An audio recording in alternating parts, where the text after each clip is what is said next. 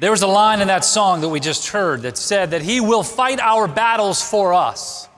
Mark Batterson, who spoke here not long ago, he made this statement in a book that he wrote recently. And he said this, that when we pray, that God will fight our battles for us. It helps us to get a picture of and a glimpse of how vitally important prayer really is. My dad always said that nothing of eternal significance is ever accomplished apart from prayer.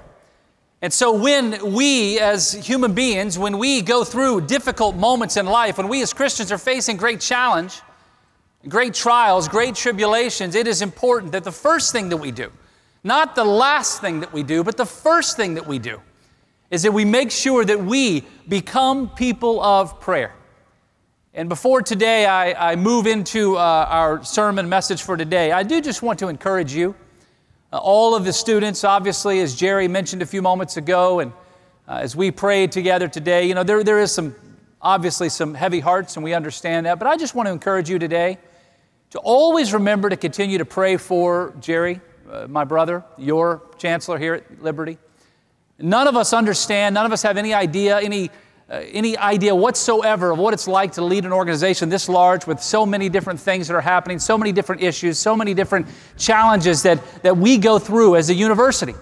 And I would just encourage you as he leads us, and as he leads us in an amazing way, does an incredible job in leading this university, always remember to pray for him. Obviously pray for him in the good times, those are important, but also pray for him in the difficult times like today. Because it's a tough thing to lead when you're going through crisis. And so I just encourage you, and I ask you selfishly, not only as a pastor, but selfishly as a brother, that you would pray for him as he leads us in the days ahead and throughout the rest of history for this university, that God would give him the wisdom, the guidance that he needs to do the right thing at the right time for this university, for all of us, so that this university will always stand as a testament, as a testimony, as a witness of what God can do when people pray. And so I just ask you to do that if you would. Today I want to spend some time talking about some important elements, talking about the greatest aspirations in life. Now, in today's culture and the way that we live today and what we see today, what we experience today, when asked the question, what are the three greatest aspirations in life? In today's culture, most people would answer in these three ways. They would say, well, fame is important. It's important to be known. It's important to be well known, well liked. It's important for everybody around to know who you are, that fame is an aspiration that we should all seek. We live in a celebrity culture. You can walk into any grocery store, and as you come to the checkout line, the line is full of magazines. It's all about celebrities and where they shop today and where they bought a smoothie yesterday and what coffee shop they like to go to and what clothes they're wearing, or in many cases, what clothes they're not wearing, as in the case of Miley Cyrus lately. We know that we live in a celebrity culture where everything is about who we are. And so when asked the question, the three greatest aspirations, the first would be fame. Another answer that people would ask, and that would give that when asked that question of what are the three greatest aspirations, would be power. That people want to be powerful, that they want people to serve them, that they want people to actually help them and to do things for them. And so they want power. They want to be somebody. They want to make sure that they are able to rule, that they are in charge, that they're in authority. The third, and I think you could figure this one out, if asked the three greatest aspirations, the third would be money. That people want to be rich. That people want to have all the cash they could ever need. They want to be able to buy whatever it is that they want. They want to be able to do whatever they want to do and never have to worry about money again. Anybody here feel that way? Wouldn't that be great to have all the money that you could ever want and never have to worry about a thing again? Those are the three greatest aspirations that the world would say that we should try to aspire to. The problem is that the Bible gives us a totally different picture. Now, we're coming here in the university to the end of a semester that's pretty close. In fact, in a couple of days, you guys are going to be heading home for Thanksgiving, getting away for a week, which is a great thing. Then you'll come back from Thanksgiving, and you only got a couple of weeks left until the semester is over, and you get to go home for like 5 weeks, which is pretty cool. Now, some of you here today, when this semester ends in December, that's it. You guys are graduating. You're out of here. You're done. We are coming to the end. And when you come to the end, you start thinking about things that kind of really matter, that it's not really the end, that for us, it's really kind of the beginning. That we actually have to start thinking about, okay, what does tomorrow look like? What am I going to do next semester for those of you who are graduating? For those of you who graduate in May, what am I going to do in June? For those of you who are freshmen and you got a few years left, you will still be asking the question, okay, what am I going to study? What do I want to do when I graduate? Where is it that I want to go? Today, when we talk about the three greatest aspirations, what I want to share with you, according to the Word of God, is not what the world says is important, but rather what God says is important. And we find it in Micah chapter 6, verse 8. The Scripture is given a very clear statement here that we understand. And I know you know this passage. It says, "Know, O people, the Lord has told you what is good, and this is what He requires of you. To do what is right, to love mercy, and to walk humbly with our God." Three great aspirations. To do what is right. The Hebrew word there is the Hebrew word mishpat, which is the idea of justice, of what is right, what is just, what is the correct thing to do in every situation. To do what is right, to love mercy, the Hebrew word hasid, which is the idea of goodness and kindness, faithfulness, of making sure that you are responding the right way in every situation. And the last one, to walk humbly with your God, of making sure that in every situation that we walk with humility. Now, when you look at these three aspirations that are found in Micah chapter 6, you quickly see the difference between what the world says are the three great aspirations: power, fame, money. But what does God say? God says, do what is right, and to love mercy, and to walk humbly in humility with your God. You can see the dichotomy there, the difference there between those two trains of thought. The problem is, when we ask ourselves the question, what do we really want to accomplish? What are the three great things that we need to do? When you look at Micah chapter 6, verse 8, I think all of us in this room would say, yeah, you know, that's what I want to be. I want to do that. I want to be that kind of a person. The problem is hearing it and saying you want to do it and actually pulling it off are two different things. It's a totally different mindset here. Actually being able to do what it is that this passage says. And so today, what I want to kind of spend a few moments talking about is how we can do this in today's world, of how we can pull this off in a culture that tells us to do exactly the opposite of what Micah chapter 6, verse 8 says. So the question, how can we do it in today's world? The answer is quite simply, is to make sure that we are living with the end in mind. In other words, making sure that we're focused on the right things, not today's thing. That we're focusing on the future of where God wants us to be and what God wants us to do, not focusing on all of the trials and all of the situations that we are faced with today. And I want to point you to a passage in 2 Timothy chapter 4.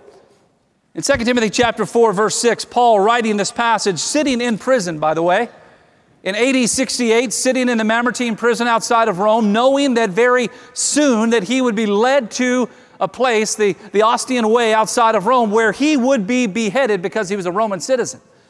That he would pay the ultimate price for his faith. That he would be executed because he believed in and he proclaimed the truth of God's word, that he proclaimed the gospel, that he stood up for Christ. He wrote these words in that situation. Those are important things to remember when you read these words and understanding what it is that Paul said, to know where he wrote them from and the kind of situation that he was facing as he wrote these words. I read this to you today. In verse 6, it says, "For I, Paul writing, I am already being poured out as a drink offering, and the time of my departure is at hand. I fought the good fight.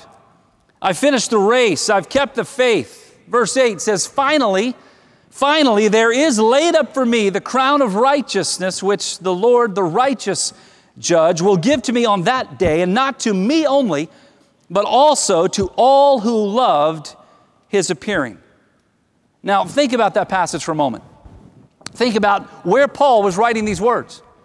Literally, buying time until the moment that he would be led out of that dungeon where he was being kept, and led out of that place and walked out to the Ostian Way, and there he would be beheaded, that he would be executed for his faith and executed for following Christ. Nero had made it illegal to be a Christian, and so he knew that he was about to pay the ultimate sacrifice, the ultimate price for his faith in Christ. And yet here he writes the words, I have fought the good fight. I've finished the course. I've kept the faith. And then he says that one word that blows my mind. He says this, finally, there's laid up for me a crown of righteousness. I'm about to be killed for what I believe. And it's almost as if he's writing these words excited for what lies ahead. You know why? You know why he could say that? Because Paul was living with the end in mind. He wasn't fixed on what was happening today. And so from this passage and from Paul's writing, I want to share with you just 4 quick thoughts of how we today, how we can live like that, of how we can seek Micah 6:8 in our lives today, even in the culture that tells us that that is wrong, that we shouldn't do that we should seek what the world thinks is important. I want to share with you today 4 quick thoughts of how we can make sure from what Paul wrote here that we can do just as he did. And the first one is this, is to make sure that we live this out, is we have to keep our eyes fixed on tomorrow's destination, not today's desperation. We've got to keep our eyes fixed on where we're going, not what we're suffering in today. Look what Paul wrote in this passage. In verse 7, I fought the good fight. And man, he had fought it. He'd been in jail. He'd been in prison. He'd been beaten. He'd been left for dead. He'd done all those things. I fought the good fight. I finished the race. I kept the faith. Verse 8, finally, he says, finally I've arrived. Finally, I get to experience the results, the payoff, the payday for what I've been doing, for how I've been living, for where I've been going. Finally, I get to experience what I have been telling you about, he writes. And he writes this while he's sitting in a prison where he's about to be executed. Finally, Paul facing the greatest challenge in his life, but yet he kept his eyes fixed on where he was going. That's the greatest lesson for each and every one of us in this room. For those of us who claim Christ, for those of us who believe that Jesus died and rose again, for those of us, according to Romans chapter 10, who have confessed with our lips and believed in our hearts that Jesus Christ is Lord, that He was raised from the dead, that He and He alone is the answer to everything that we could ever experience, that Jesus is, John chapter 14, verse 6, that He is the way and the truth and the life, and no man comes to the Father except through Him. That if we believe that, those of us who embrace that we know no matter what it is that we face today, God has victory in store for us in the days ahead. That God's got an amazing plan for us. That even on this earth, if we face the greatest of trials and the greatest of tribulations, and even if we, like Paul, get to the place where we lose it all because of our faith, God says, don't worry about that. I got that covered. Because I've got a place like Revelation 21 that talks about, that says, I've got a place where there's no more pain, and there is no more sorrow, and there are no more tears, and there is no more death. A place of eternal joy. A place where all the old stuff that you battle with and the stuff that you are embraced with today that gives you great sorrow and great suffering, all that stuff, it passes away and everything is made new. You see, God tells us, I've got this in store for you. And when you keep your eyes fixed on what is tomorrow, what's happening today is not that big of a deal anymore. In another one of Paul's writings, 1 Corinthians chapter 9, he writes it this way, verse 24, do you not know that those who run in a race, they all run, but only one receives the prize, he says. Run in such a way that you may obtain it. Run to win, he says, but listen what he says in verse 25. And everyone who competes for the prize is temperate in all things. Now they those who are running the race alongside you, in other words, for us today, those who are living this life and walking the same road, the same journey that we're walking today, it says, now they do it to obtain a perishable crown. Oh, but listen, but we for an imperishable crown. In other words, we're running the race for a totally different reason. We're not running for the accolades today. We're not running for the fame today. We're not running for the power today. We're not running for the money today. No. We are running for something that is far more valuable, that which God has in store for us when we embrace His way for our lives. Yesterday, I was in Baltimore, Maryland. I was up visiting with Ellis Prince, who is one of our Liberty graduates and one of our Thomas Road church planters, planted a church there about 6 years ago. And we're talking about some different things that are happening there, but over these last 6 years, he was sharing with me that how he went there. He went with just a couple of people to plant a church. He planted Gallery Church there in Baltimore, and man, he faced incredible trials every single day when he planted that church. Going through difficult moments, difficult time, trying to find the money and the resources to continue to do what he does, trying to figure out what he was going to do tomorrow and how he was going to make it even through the first month, no less the first year, how he's going to keep going. And then even people who led denominations and led other churches, led other organizations that were supposedly trying to help him, and they came to him and said, you know what, you're not doing a good enough job, so we're cutting our money off. We're not going to give you any more money because we don't think you're doing a good enough job. And so he was left in a time when really he was all by himself. And even those people who were supposed to be standing with him planting that church walked away. And he told me yesterday, he said, you know what, I believe that those times that I went through, it was nothing more than a test that God was giving to me. It was literally God testing me to see, are you going to trust me? Is that song that LU Praise did an incredible job sharing with us today. Are you going to trust me even when the world walks out?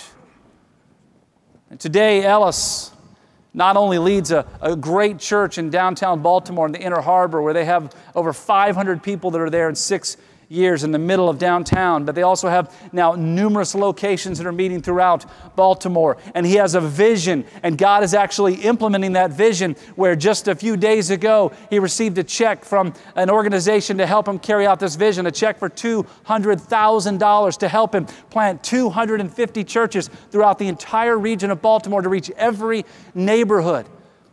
And I believe firmly that Ellis is a great picture of when the world walks out, when you are standing there all by yourself, just as Paul wrote, we are not running for the accolades of man today. We are running the race to win the trust of God, of doing what it is that God called us to do. Keep your eyes fixed on tomorrow's destination, not today's desperation. The second thing in this passage that we need to make sure that we apply in our lives, if we're actually going to live with the end in mind, is that we always need to go against the tide, not run with it. Always go against the tide, not with it. He wrote those words, to fight the good fight.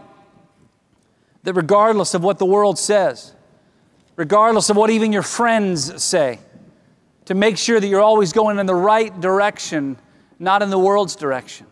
Making sure that you're always traveling the road that God lays out for you, not what the world says you ought to do.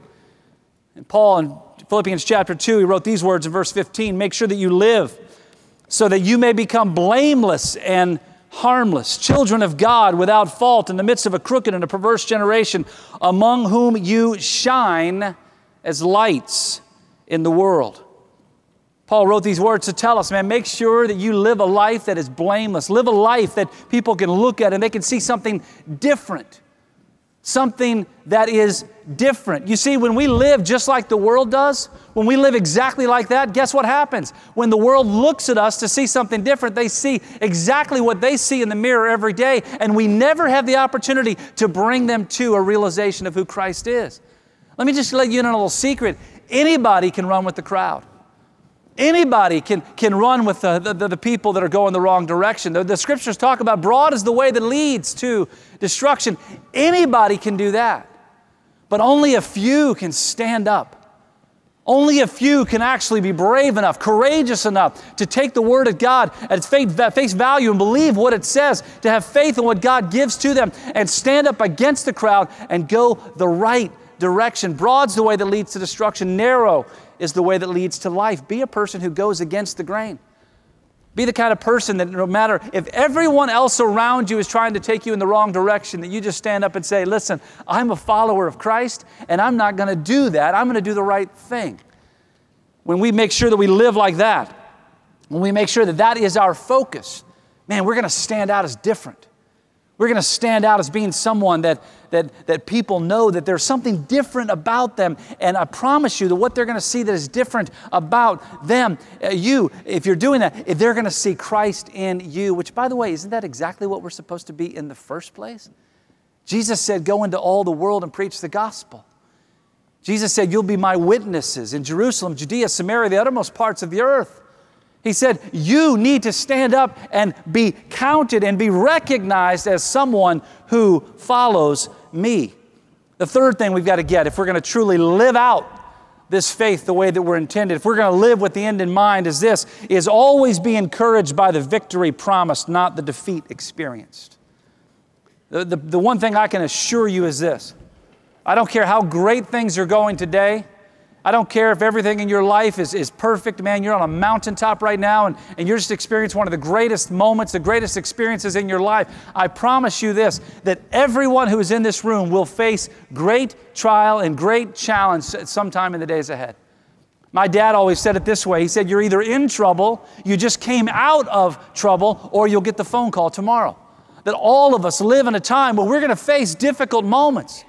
And what happens is sometimes when we're going through the valley experiences, we get so focused on all of the trials that we're going through today that we forget that God's already promised us the victory that lies ahead.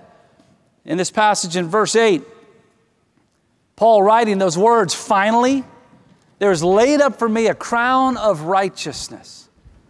There's no doubt that Paul was facing today one of the greatest challenges that any of us could ever even imagine going through.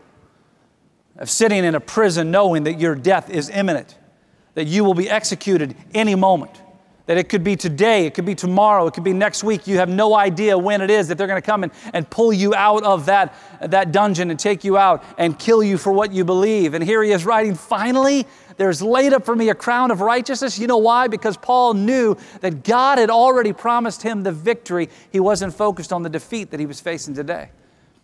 And when he was sitting in that prison, man, there's no question, that's a defeat. He didn't intend to be in prison. He didn't want to be in prison. He wasn't looking to try to get arrested and be taken off to jail. That's not what he wanted. It's not what he desired. But when he got there, it didn't matter. He still kept his eyes fixed on Christ. I saw not long ago of making sure that we're talking about keeping the eyes fixed on the victory that's promised rather than the defeat we're facing today. Adrian Brody, who's an actor, won an Oscar a few years ago. And people were talking to him about because he came out literally out of almost nowhere where nobody had ever seen him before. And here he is now winning an Oscar and at the top of his game, the top of his career, and the top of his field. And people were celebrating who he is. Talking about the fact, man, how in the world did you become an overnight success? And he said this, he said, my dad always told me that it takes 15 years to become an overnight success. My problem is it took me 17 and a half. You see, Adrian spent 17 and a half years working to try to accomplish what he was trying to accomplish. And there are some of you in this room today that you've got your mind already fixed. You know exactly what it is that you want to do. You're studying for that right now, that career, that path, whatever it is that you want to do, and however it is what you want to serve the rest of your life. And you just know that this is it, and this is what I'm going to do. And man, I want to be successful. Man, just always remember, you're not going to walk out of Liberty University when you graduate and you're going to be at the top of the field. If you're going into politics, you're not going to, end up graduating from Liberty and the next year run for president and win. It doesn't happen like that. It takes being focused on the fact that we have a victory that is promised in the days ahead that we have to work for today. Paul understood that. Last thing, we understand that we keep our eyes fixed on tomorrow's destination, not today's desperation. We know that we have to recognize that we must be encouraged in the victory that we're promised, not in the defeat that we're facing. But the last thing is we've got to make sure we do, and this is where most of us fail, where most of us fall by the wayside. And so I want you to hear real clearly what Paul writes here, because the last thing that we make sure we understand is this, is that you must never quit no matter how tough the task. No matter how difficult it might seem, don't quit. Don't give up. Don't throw in the towel. Anyone can do that. Anyone can quit when they're facing difficult moments. Quitting is the easiest thing to do. When it gets tough, you just simply walk away. But my friends, today, you will know this: you will never become a leader by quitting. You don't aspire to greatness by being known as a quitter. You don't get to the top of your field by being a person who quits when things get difficult. You don't ever accomplish all the dreams that you've had since the time you were a little kid when you get to a place when you're facing a challenge and you say, you know what, this isn't worth the fight. You will never be successful if you are a person who is willing to quit. There's no doubt about it. When you look at the life of Paul, here's a guy that, man, he would never quit. No matter what it was, whether he was being beaten, whether he was being shipwrecked, whether he was being criticized, whether he was being mocked, whether he was being thrown in jail, whether he was about to be executed. Throughout his entire ministry, throughout every moment from the time that Christ was revealed to him, he never gave up, no matter how tough the road was.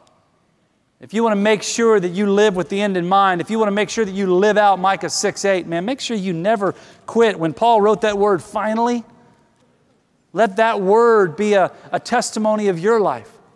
That one day, many, many years from now, when you come near the end of your life and you've done all the things that God's called you to do, when you've tried to accomplish all the things that God has laid on your heart, when you have worked faithfully and diligently and you have said, I will not quit, I will keep on going, I will keep on moving, I will do what God has called me to do. Make sure that when you get to that place that you can actually write that same word, finally, because I fought the good fight. Finally, because I kept the faith. Finally, because I stayed the course.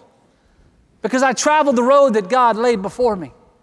And when things got tough, I didn't quit, I didn't walk away, I didn't give up. No, I stayed with it. So now, finally, I've reached the place where I'll receive the great reward.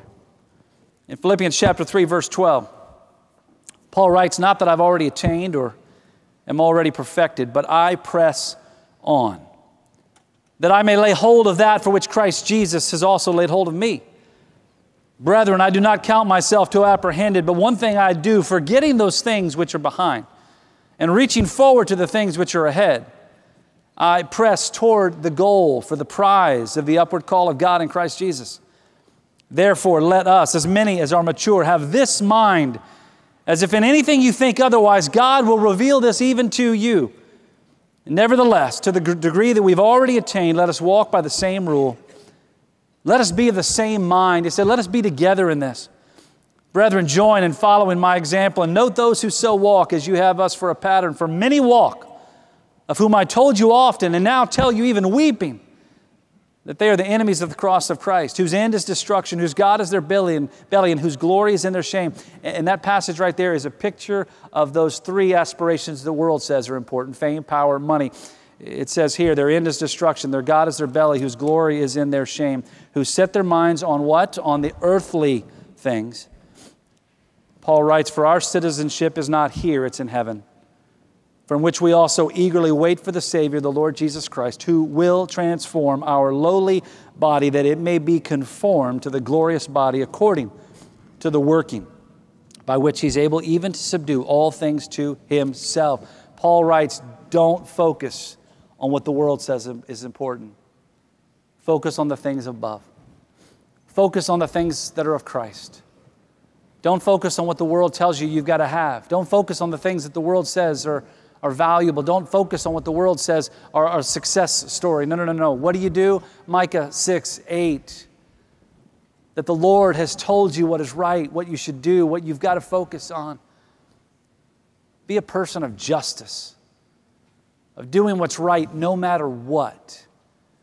When the world tells you to do the wrong thing, you say, no, because I'm a follower of Christ, I will do that which is right. Be a lover of mercy, of kindness, of faithfulness.